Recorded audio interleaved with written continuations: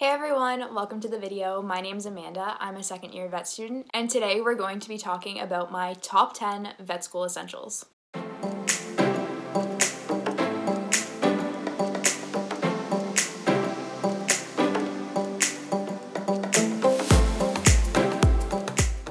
One of the things that I get asked all the time is what are the essentials to have if you're a vet student or if you're starting vet school. I was gonna make this video earlier, but I wanted to give myself a chance to experience online learning versus in-person learning and see if my essentials changed between the 2 years. So my first year of vet school was completely in person. We did labs and lectures all in class, whereas this year we're learning completely online. We are just about finished my first semester of online schooling, and I have to say that a lot of my essentials are pretty much the same from first year till now, with the exception of a few. So I have made a list of 10 things that I feel like I could not go through vet school without. These are things that I use basically every single day, and I honestly don't know if I could get through vet school without them. I also thought this would be a great video to post right before Christmas because if you are like me and you're leaving your Christmas shopping till the very last minute, this might give you some ideas if you know a vet student in your life or if you are a vet student and you just want to treat yourself. With that being said, if you guys are interested in purchasing any of the things that I've talked about in this video, I am going to go ahead and link all of the products down below in my description box. I will say a disclaimer, some of the links in my description are affiliate links,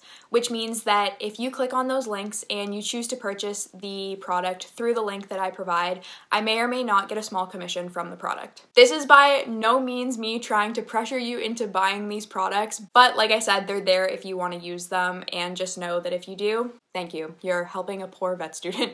So before we get started and talk about the 10 products that I honestly cannot live without, I just wanted to say if you're not subscribed to this channel, please feel free to subscribe down below. And if you like this video and want to see more videos about vet school essentials or things that I feel like I need to go through the vet program, please feel free to like this video or comment down below. Let's get right into my top 10 vet school essentials. Okay, so my first vet school essential may be a given and maybe something that you just think is common sense to have when you're going through a vet program, but it is honestly something that I couldn't be a vet without, so I had to include it in this video, and that is my stethoscope. So this stethoscope was one that was gifted to me by my school as I was welcomed into the veterinary profession. I'm not sure if this is a common thing where when you're welcomed into the profession you're gifted a stethoscope or not, but I thought I would include my stethoscope just in case you are looking for a good one or you're a pre-vet student and you want to invest in a stethoscope that you can use when you're at clinics. So this stethoscope is the 3M Littmann Classic 3, I believe. I will double check that and link it down below. So many things, so many crucial parts of a physical exam involve using your stethoscope, and it's one of the best tools that you can possibly use as a vet. I know Littmann has a bunch of really fancy stethoscopes, but if I'm being completely honest with you guys, I personally don't think you need one as a vet student. As you're going through the program, you're basically just learning how to actually listen to heart and lung sounds, and if you have a super complicated stethoscope, I don't think you're going to be getting the full use out of it that you possibly can because you just don't need those fancy tools while you're a student. Now, if you go off after vet school and specialize, then feel free to go ahead and indulge in those fancy stethoscopes, but I feel like one that is like this is all that you need as a vet student. And I like the color of mine too. It kind of matches my Christmas tree actually. So my second essential is scrubs.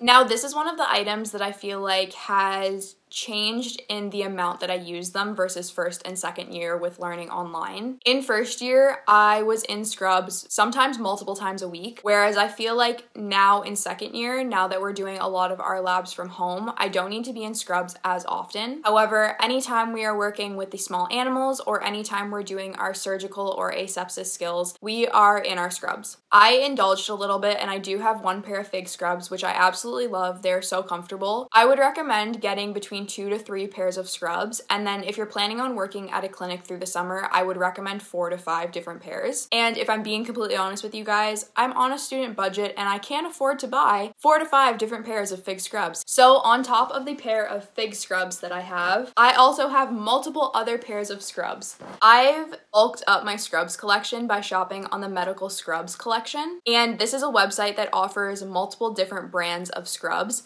from very cheap to more expensive. They have scrubs that you would typically find in like a Walmart or a Superstore, but then they also have really nice brands like Grey's Anatomy and Cherokee. I will link their website down below because they have really great sales going on right now, and they normally have sales going on. So if you are shopping on a budget and you do want to get multiple pairs of scrubs, but you don't have a ton of money to spend on them, definitely go check out their website because they have price ranges from super cheap to more expensive. And the quality of their scrubs, I honestly have used some of their scrubs for 4-5+ years and they've held up really great. Okay, so now that we've talked about scrubs and something that you would use on more of the small animal side of things, let's switch over to large animal and my third essential in vet school, and that is coveralls.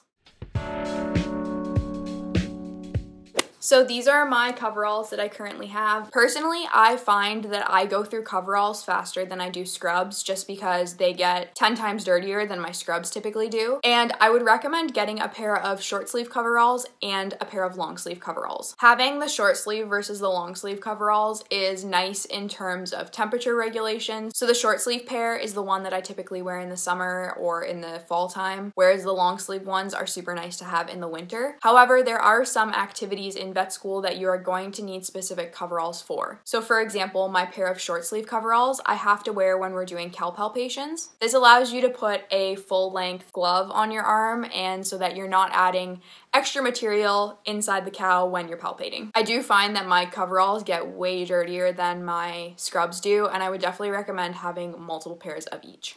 Okay, so now that we've talked about what you're gonna wear in vet school, let's talk about the actual school part of vet school. And my fourth essential is something to take notes on. So personally, my preferred way of taking notes and the two devices that I use to get through vet school is my iPad and my MacBook. As of right now, I am currently taking notes on my iPad and annotating all of my lectures on my iPad, and I use my laptop to watch the lectures. Currently right now, I'm using my laptop to edit my YouTube videos as well, so that's why I feel like it's essential for me to have both. However, I definitely think you could get away with either or, an iPad or a laptop, and it kind of just is personal preference on how you like to learn. But especially this year with learning being online, I think it's so important to have a good device to be able to learn on, because basically vet school is on my laptop or on my iPad. I will talk a little bit more later on in the video of how I take notes on my iPad and some of the apps that I use, but I would highly recommend it. I love it. It's new to me this year, but I find my note-taking and how I'm retaining information in lectures has improved a lot compared to first year, and I think a lot of that is due to the fact that I'm taking notes on my iPad now. But either way, would highly recommend a MacBook or an iPad to go through vet school with. Okay, so now that we've talked about what devices I use to watch my lectures on, let's move into my fifth. Is this my fifth essential? Yes, my fifth essential, and that is coffee.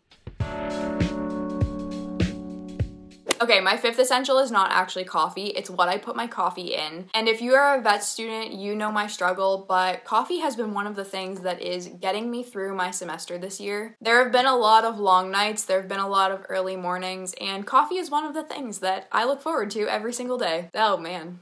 That makes me sound like an addict. Because I am drinking coffee every single day, and even beforehand, I would drink tea almost every single day, I decided to invest in some really good tumblers or travel mugs. And the reason for that is because sometimes I make my coffee at 8 in the morning and then I don't leave my desk until 12 o'clock. And sometimes it takes me 4 hours to drink my coffee, but if I don't have something that is insulated like this and I just use a mug, my coffee is ice cold by lunchtime. So having something that is insulated that will keep my drinks hot or cold depending on how I like them has been really useful for the mornings where I am stuck at my desk for 4 hours. On top of that, once we get back into real life and we're actually going to campus more, these are the two tumblers that I trust enough to put in my bag and actually carry liquid to school with me, because the seal on these lids is insane. I've literally had them upside down in my bag and there has been no leakage whatsoever. So these are the two that I feel comfortable enough putting liquid in with my laptop and my iPad. So like I said, some days I literally don't leave my desk for 4 hours, which is probably very unhealthy for you, but that is how it happens some days. This year, more than ever, I am so glad that I have a comfortable desk chair.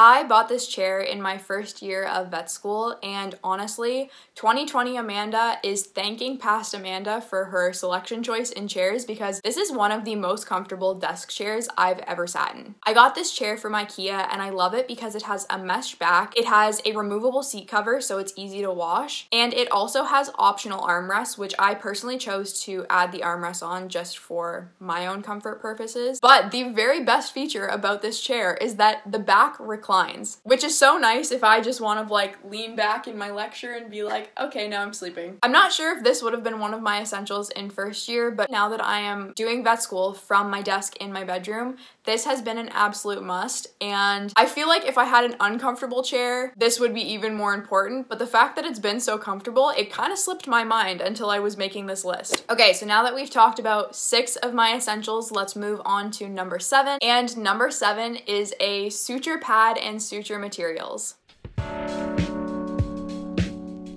So at OVC, starting in first year, we start practicing different suture patterns, and this continues on all the way into 4th year. In our first year, we were actually gifted this daisy that we could practice our sutures on, and the reason why we were gifted this is because it has all of the different layers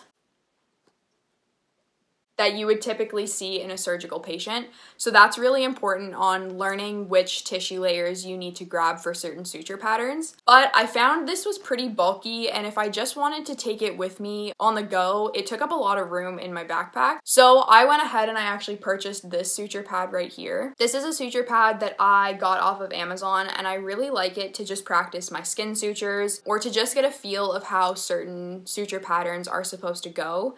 It's not great for taking different tissue layers because I don't know if you can see, but the cuts in it are not super deep, so you can really only take like a superficial layer to suture. But for practicing overall patterns and for just getting the hang of how suturing feels and getting that into muscle memory, this suture pad has been awesome, and like I said, it's so easy to travel with. And then to actually do the suturing, you're going to need a suture kit. These are basic skills that you're going to take with you out into practice, so I feel like it's so important to get a good grasp on them while you're in vet school and practice as much as you possibly can, and this suture pad and my suture kit have made that easy and possible, and honestly, I love suturing and I just do it to relax some nights because I think it's very soothing. The next 2 essentials I'm actually going to group together because they are the apps or the tools that I use in all of my lectures and to keep me on track of my schedule so far. So essentials number 8 and 9 are Goodnotes and Notion.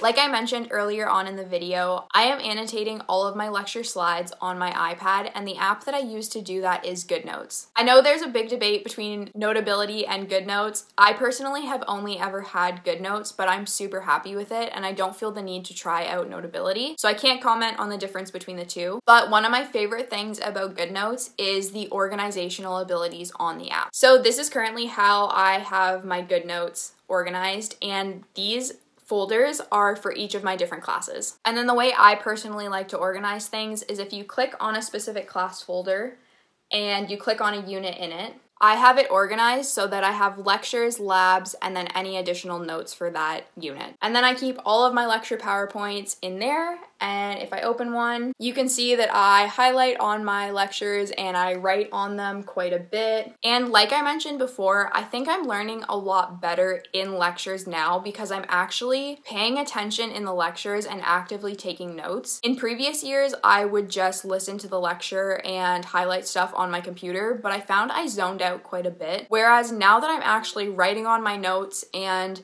formatting things in a way that makes sense to me and is going to make my learning easier, I feel like I'm actually retaining a lot more content from lectures than I was before. At the beginning of the year, I was also making study guides for one of my courses, and I was doing that on Goodnotes as well, so that's kind of what they look like. The study guide making has kind of been paused for a little bit. The first unit of the course that I was making it for, I felt like worked really well to make study guides for. However, as I'm going through the rest of the units, a lot of the stuff is just pure memorization. So So I'm finding that it's kind of a waste of my time to make study guides for those lectures when I have all of the content on the lecture slides already. So I've kind of stopped the study guide making and I've been studying off the actual lecture slides, especially because I'm making notes on the lecture slides already. I just find it's easier to just study directly off those and it's a better use of my time. However, some of the courses going forward, I might start making study guides just based on how they're presented and how the professor lectures in those courses. But either way, if you are a person who likes to make study guides or likes to handwrite your notes, I would definitely recommend the iPad and using Goodnotes for that. Now, the second app that I'm using on my iPad and also on my computer is Notion. Notion is the ultimate productivity app, and I am so glad I discovered it this year. It has single-handedly been the thing that has kept me on track this semester. Notion has completely replaced any of my physical planners, and I basically use it as a digital planner now. But my absolute favorite thing that I've been using on Notion right now is my master schedule. So I downloaded this template from Janice Studies, and on her school template, she had this master study tab. So this is what my master schedule looks like. And basically, I have put every single due date that I need to get done from September to April into this master schedule. And I like it because I can categorize what the actual task is. So I put the due date in, I categorize what class it's for, and then I also categorize